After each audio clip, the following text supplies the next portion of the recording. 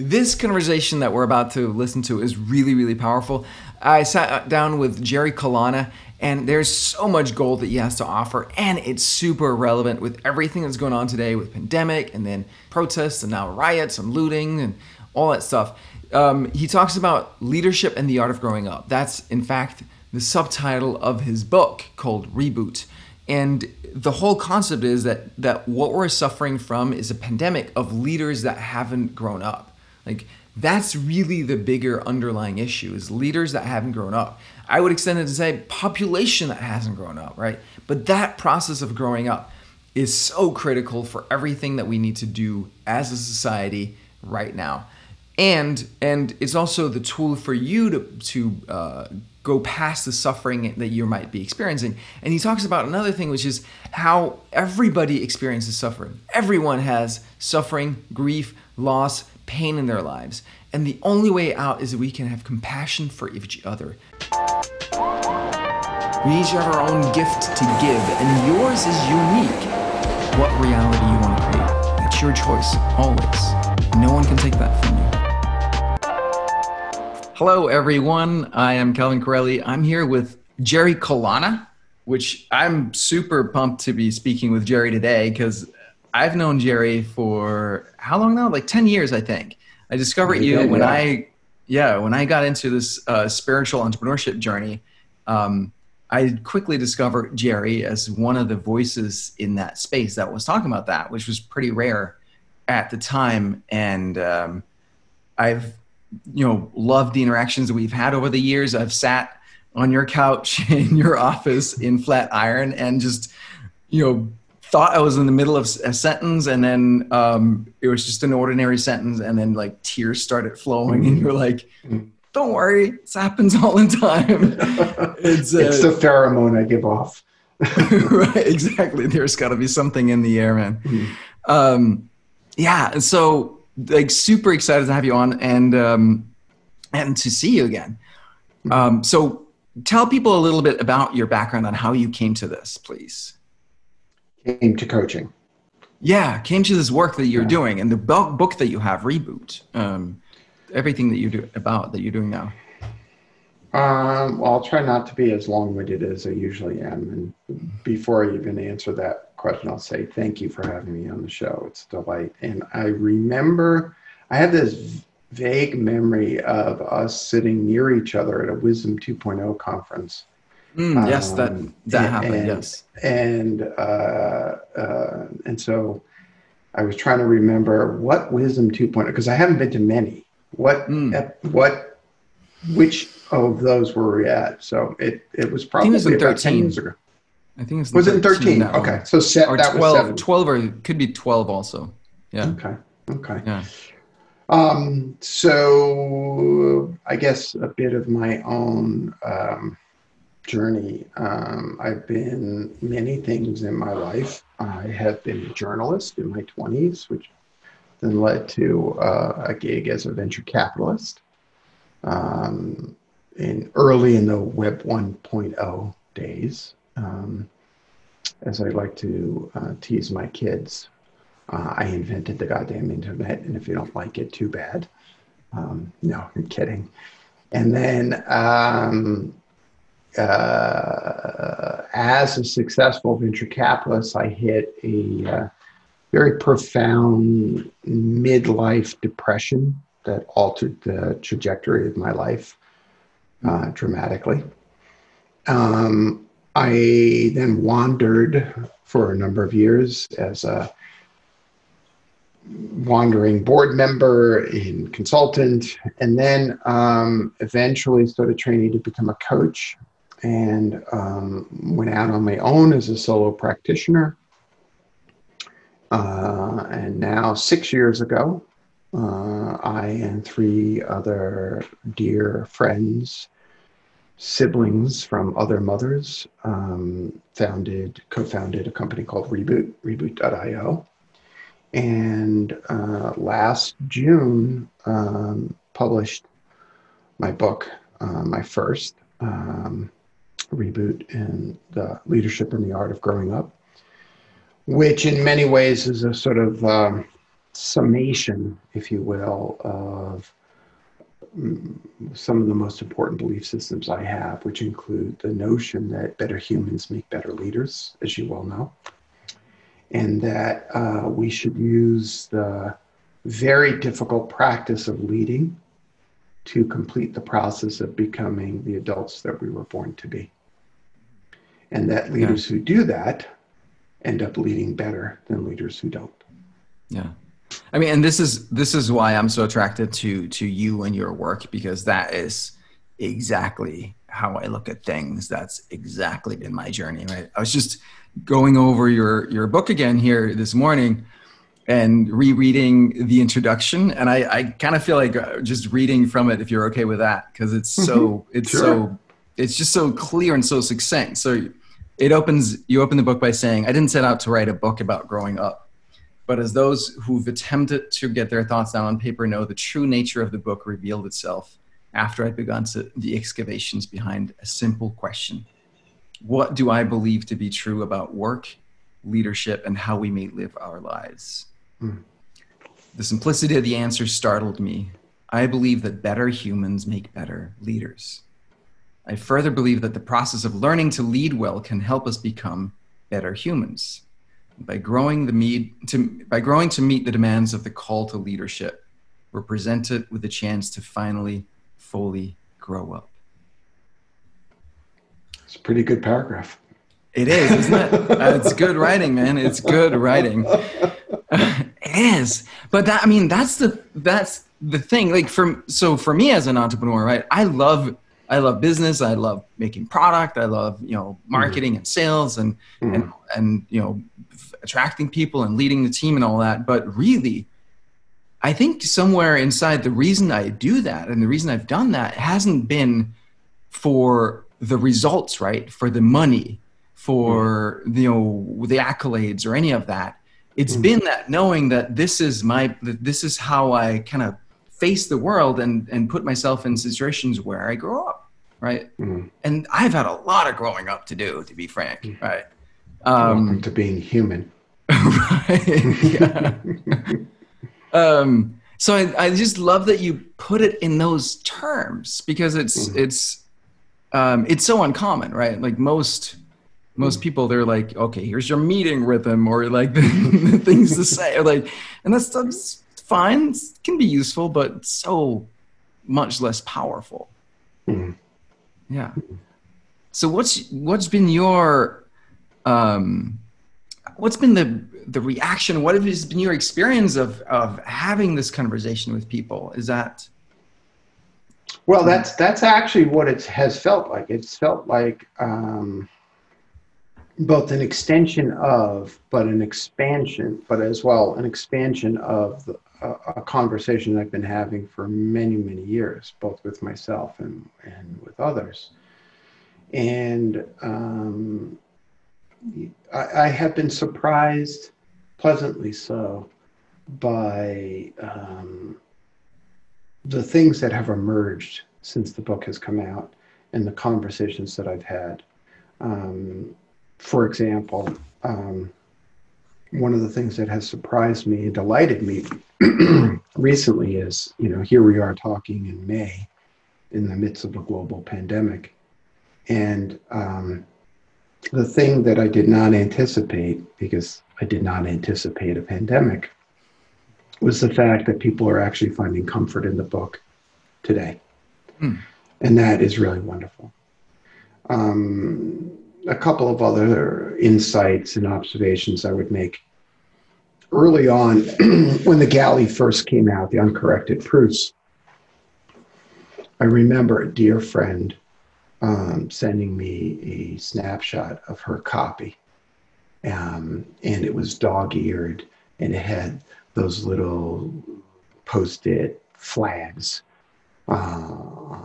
probably 100, marking each different page. And I remember crying seeing that image, because there's nothing more that I wanted than to write a book that people would respond to in a way where they would underline and highlight and write in the margins and argue with me and be challenged with me by me. And so the book is, for example, every chapter ends with a series of what I call journaling invitations, questions that relate to the point that I was trying to make in the book. The first chapter, which is a very difficult chapter for many people to read, is because it's very revealing about some of the trauma that I experienced as a kid. It's really intended to provoke a conversation with oneself about one's relationship to money, which I think is foundational when we think about our relationship to work. So there's that. But maybe the most surprising thing that's happened occurred early on. I remember doing a book reading. I've done dozens of book readings now. And I remember doing a book reading, and I arrived in Denver, and there were about 80 entrepreneurs who had lined up or come to the event. And before it started, I was wandering outside. I was taking a phone call. And this older woman, she must have been in her late 70s, walking with a cane, came up to me and she said, "You look like our speaker." And I laughed and I said, "I am your speaker." And she said, and stuck out her hand. And she said, "My name is Margaret. I read your book after hearing you on Krista Tippett's show on Being. And I got your book, I read your book, and I want you to know that your story is my story." Now, the reason I bring attention to this is that she is not what I envisioned when I wrote the book, right? I envisioned a relatively young leader, just fresh on their journey. And she went on to explain that she grew up in Oklahoma City. Her parents had survived the Dust Bowl. She ended up becoming the CEO of a company that she started. She retired. And I was just struck by the fact that here I was. I grew up in Brooklyn. She grew up in Oklahoma City, child of the Depression and the Dust Bowl. And she found resonance. And so what I did not realize at the time was the extent to which these themes are universal. Calvin, your response doesn't surprise me. This is what I have believed to be true. I think what's been going on is that people have actually not been talking about it, not in a widespread way. So, as I said, that was long-winded. I promised to not be, and I was. So that's great. I love that. I love that image of her walking up to you, and it's so surprising who resonates with that with that message in the story. But as you said, we're all humans. We're all on this journey, right? I remember when I was going through my divorce, and things were really tough back in 2011, and so we must have connected maybe around that time before that, right, online. And you sent me a link to this book, Finding Meaning in the Second Half of Life. Right, by James Hollis. Yeah, which was, a life changer. So just right there with just a reference to the book, you'd already changed my life. So pretty incredible. Yeah. Well, Hollis, that book in particular is a very, very powerful book. But I smiled at the memory of that because now I remember doing that. And, my relationship with words and writing, I talk about this in the book, is very profound. And I remember feeling like people would come to see me, and it was almost like I would take out a prescription pad and I would write the name of a book for them to read. It's like, you need Hollis. This person needs Parker Palmer, or that person needs Pema Chodron. So, and I still do that. I still make recommendations in that way, write prescriptions. For me, there's something profoundly moving about having a book that can alter the trajectory of your life. And to go back to it for a moment, for some folks, my book has done that. And that just makes me feel like I'm paying back the teachers who so influenced me in my life. Yeah, and that intention, really flows through, not just in your book, but I feel like in all of your work and all the different environments I've seen you in. I'm curious about if you would, because I think a lot of people would. Our relationship to money is generally so messed up, right, as a society. So I think a lot of people would really appreciate sort of a Jerry's, like, what is it about relationship to money? How do we mature in our relationship to money? Can you? What a brilliant question. And in all the conversations I've had, no one's asked that question. Hmm. Um, Maybe the best way to answer that is to describe a little bit about my own relationship, because that's what I try to do, is rather than go to this general and the universal, start with the specific by way It's of much more parable. valuable too. So one of the things that I explored in that first difficult chapter was the role of money in my life. And if you recall, I grew up with a lot of violence and insecurity in the household. And I had a mentally ill mother and an alcoholic father. So arguably both parents were mentally ill. And, but it wasn't just that. It was also the sense of literally worrying about whether or not there was enough food. My father lost his job when I was 10, and that really profoundly impacted me. And a source of stability in my life were my mother's parents, Dominic and Nicoletta Guido. Dominic Guido was an Iceman in Brooklyn.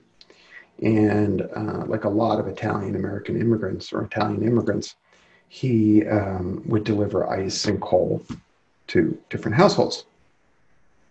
And he always seemed to have enough. And he was very hardworking. He had no more than a 6th grade education. But we would go, my younger brother and I in particular would go there, and there was always some great soup on the stove or some wonderful meatballs that my grandmother would have made, or something. She handmade pasta, and there would be pasta drying on a rack in the dining room. Now my mouth is watering.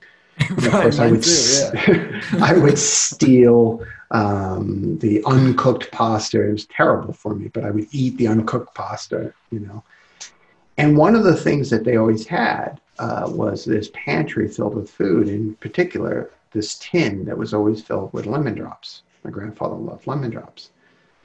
And so in my mind, I began associating lemon drops with having enough money. As you can tell, I use a lot of metaphors to understand the world.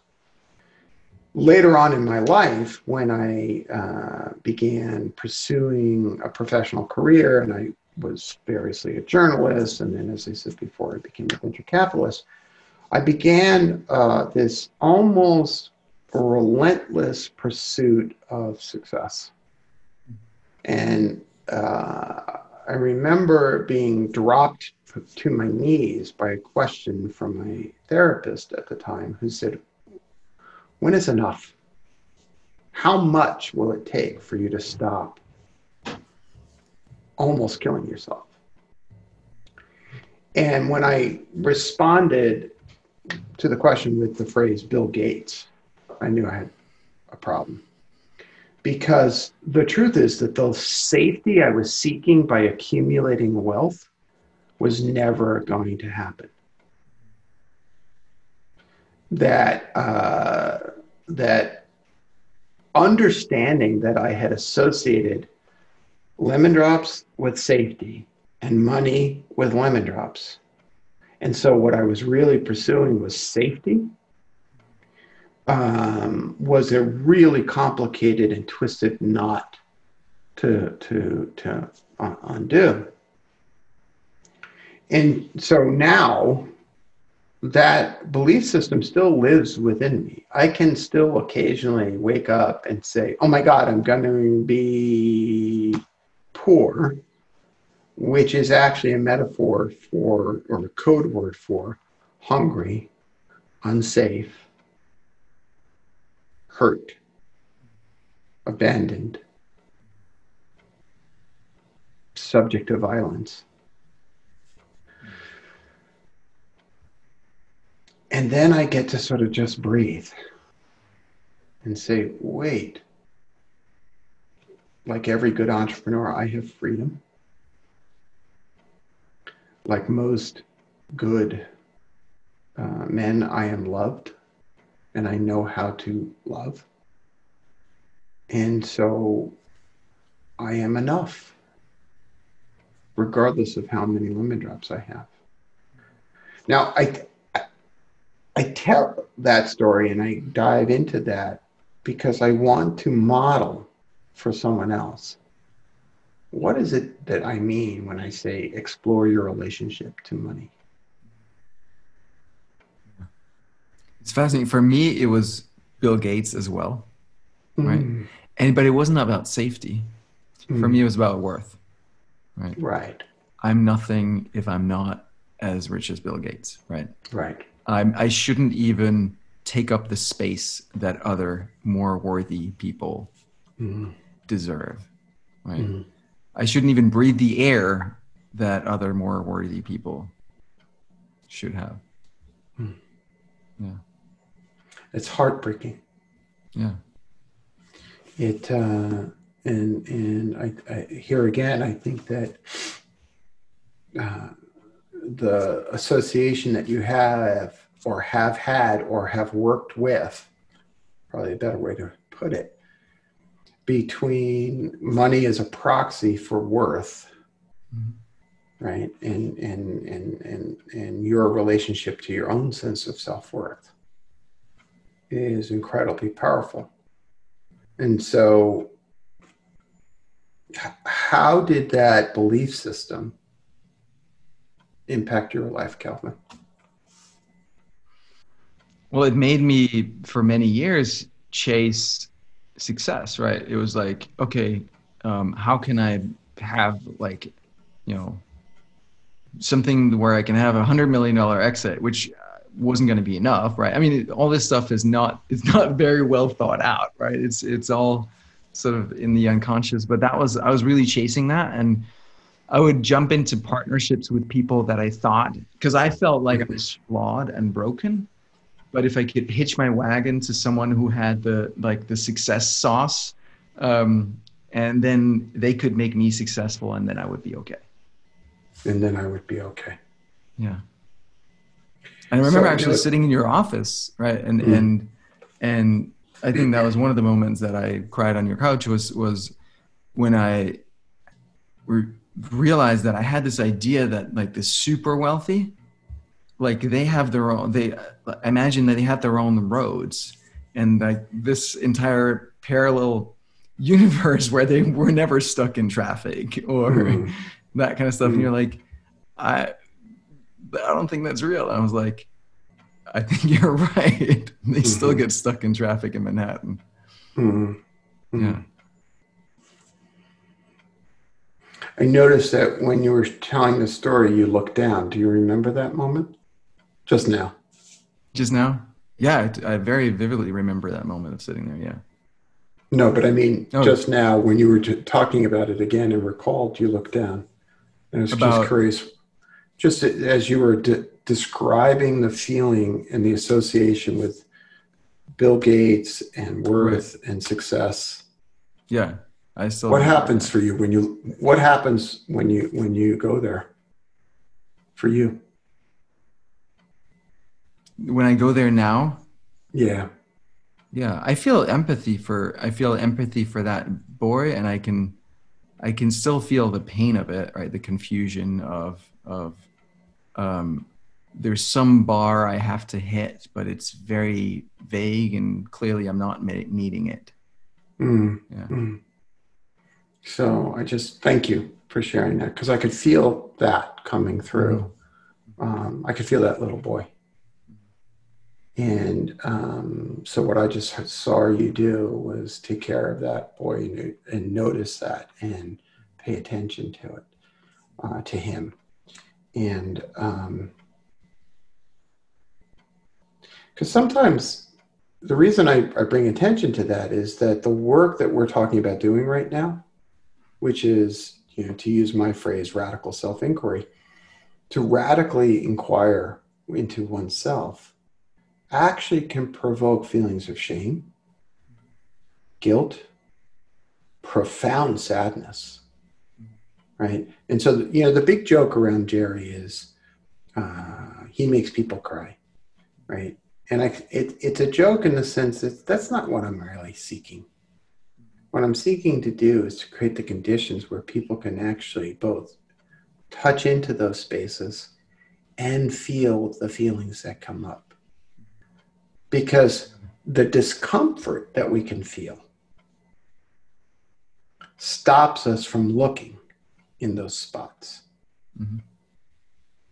Because it's uncomfortable. It's painful. Yeah. But until we look into those spots are going to dictate our lives, right? As Carl Jung said, until you make the unconscious conscious, it will direct your life, and you will call it fate. Yeah, and the pain is already there, right? We're just connecting to it, and right. We're not creating more pain. No, right. Very good point. Connecting to it, which means that we connect to ourselves, right? There's inner connection, intimacy with ourselves. Right. Which, oh my God, like that was not the case for me, right? Years ago. There's none of that. I laugh because that's also universal. Right. Yeah. It's like we can live where our head is disconnected from our body. That was me. Totally. Yeah. Right. Completely. Right. The body is for where all that mucky feeling stuff is. And the head is going to work its way out, and it's going to make us successful. And we're going to be this like prefrontal cortex forward being. Right. And we're going to even use that brain to, quote, sit in meditation and be mindful. That too. Absolutely. Yes. Yeah. Right. Yeah. I remember someone saying like how he had this moment. It was actually at another Wisdom 2.0 talk, one of the ones that was in New York. And he was talking about how he'd meditated for years. He's a monk. And like one day he had this realization, I can actually feel my feelings meditating instead of using meditation to try to get away from them. Right? Was that Andy Puddicombe? Just kidding. Yeah, in my spiritual tradition, that's called spiritual bypassing. Yeah, that's a perfect term. But we bypass a lot. We can do consumer bypassing. We can do work productivity bypassing. We can do relational bypassing. We can do sex bypassing. We're very skilled as a species at bypassing our own experience. Yeah, totally. So what needs to change? What needs to happen for that to change? Does that need to change? I guess maybe not, but like. Well, if we look at the consequences of this, right? If we look at the consequences of, let's use the somewhat pejorative term that I use, which is of leaders who are not, in fact, grown-ups. We see the consequences of those who hold power not fully being present with themselves, not fully confronting themselves. We see, we live, we feel, and we die as a result of leaders not actually doing their work. So, you said, does this have to change? Warning to your editor, I'm about to curse. Fuck yeah. Okay? Because here's the truth. It's fine for a privileged, white, cisgendered male to go through their life and exhibit their power without any consequences, without doing the work. It's fine for them. but it's not fine for those of us we seek to lead. We are obligated morally and ethically to grow the hell up. Right. Yeah, as leaders, right? I'm also thinking of I'm totally with you. I'm thinking also of like the population at large, right? Sure. So let's expand it, right? Imagine entering into a relationship not fully grown up. That happens all the time. Happens every single time, pretty much, right? There is no certification process that says you are hereby an adult, now you can be a parent. Right. Right? There is no passport that says you have done your inner work. Here's your diploma. Congratulations. And now thank God for that, because that would be abused day one, right? but in games. So yes, you're right. I focused on leaders, and what you're really bringing me back to is those of us who don't hold positional power. But the truth is, the interdependence that we all exhibit, that we all experience every day. I need you, you need me. That is the fundamental common denominator. That is the fundamental driver that makes this a moral imperative. Because if I could literally live like an island and never ever interact with any other person, then fine, don't grow up. Who cares?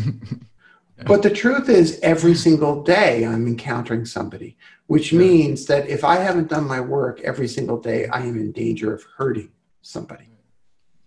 So how do we, is there something that we can do to sort of instigate this or make this happen at scale in society, like helping people grow up? So you want to participate in the revolution. Something like that, yeah. Yeah, well, let's call for that revolution. And it's an inner revolution. So here's the way I'm processing the pandemic right now. Mm. I don't know that I've ever seen, to use your term, scale, suffering on this scale.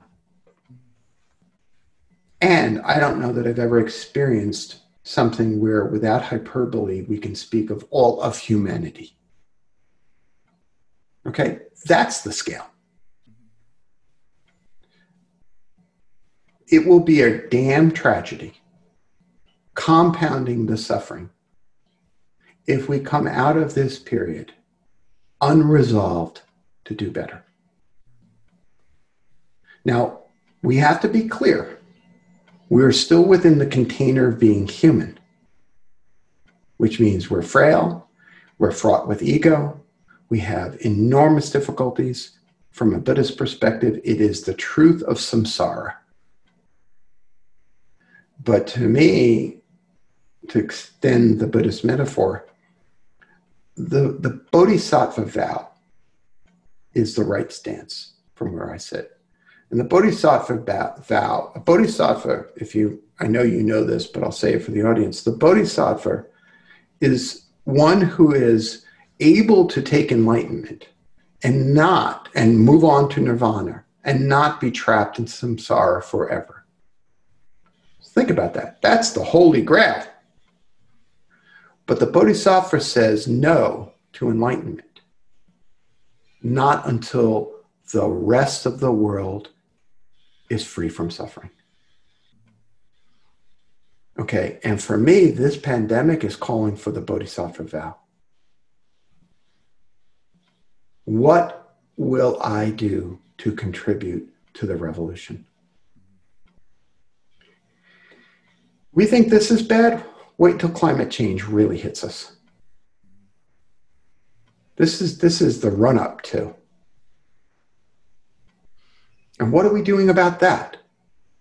And unless leaders, people who have positional power, are willing to do this, we will continue the cycles of samsara. Forever. So for all the people that are suffering right now, what is the story that you want to share with them that helps them down this path of maturity? Same story. We're all suffering. Mm-hmm.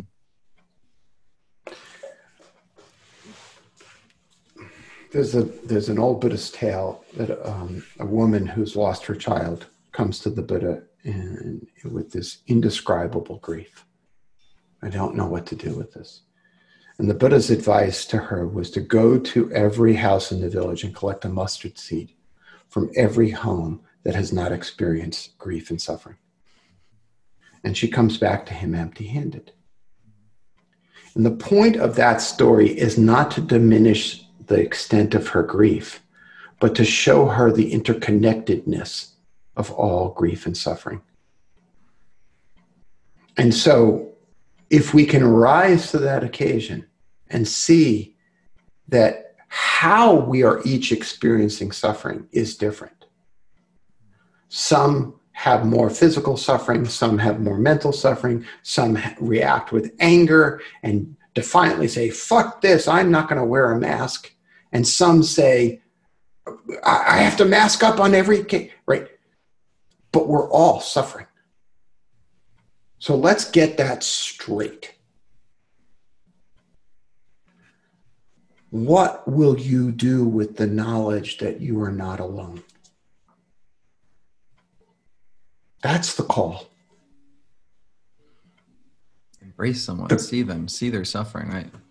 What your impulse was the right impulse, compassion. Mm-hmm. The antidote to suffering is compassion. My suffering, your suffering, the guy down the street suffering, the people who storm a state capitol demanding that barbershops be open, carrying assault weapons. They're suffering. I may not like their behavior, they are suffering. To diminish their suffering diminishes my suffering. So the right response is to see the universality of it. And in that, take comfort in knowing that we are in this together. Humanity. All of us. No exceptions. Even the people we can't stand. No exceptions. Start there, then we'll figure it out.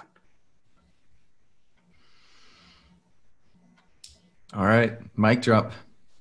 I get a little fired up. Oh, it's like, I'm like, all right. Well, you can also tell I've been thinking a lot about the pandemic and talking to a lot of people. And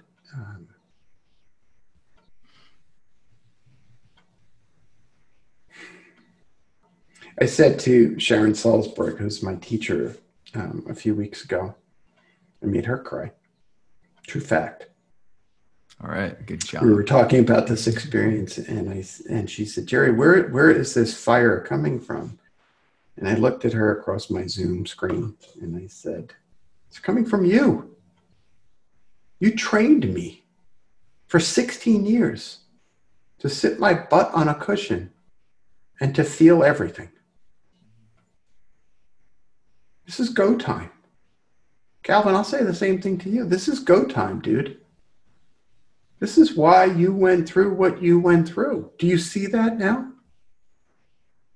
Because you touched into suffering, and now you can reach empathy. Mm-hmm. And empathy and love and compassion arise just like the lotus out of the mud.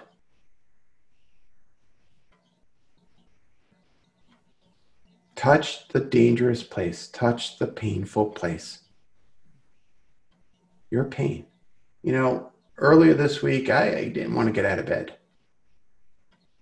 I miss my kids. They're 30, 27, 22.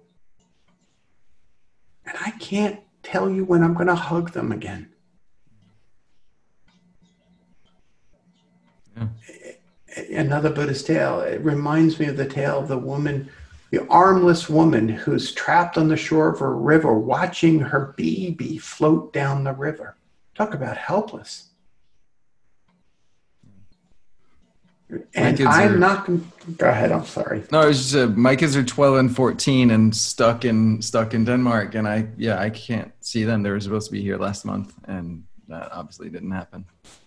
And Zoom helps, but it's not the same. It's not the same. No. I mean, you want to rub your kid's head, right? You want to roll in the grass with them and laugh, and we can't even say with certainty when we'll be able to do that again. No. Yeah. It's freaking crazy time and very, very challenging for a lot of people. But my way out of that pain is to remember that you have kids in Denmark. And to remember that, like me, you suffer. And so I don't have to be alone in the suffering. And therefore, I can be there for you in this way.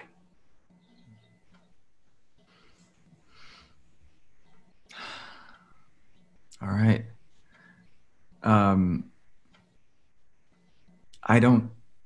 There's lots of questions that I have for you, but I feel like we've reached a good sort of end point here, really. Is there anything that you want to leave people with, or you feel like you're complete here? Yeah, the only thing I would say is something happened spontaneously to me a few weeks ago. I was doing some Instagram TV thing. I've never done that before. It's like, so I feel very hip now.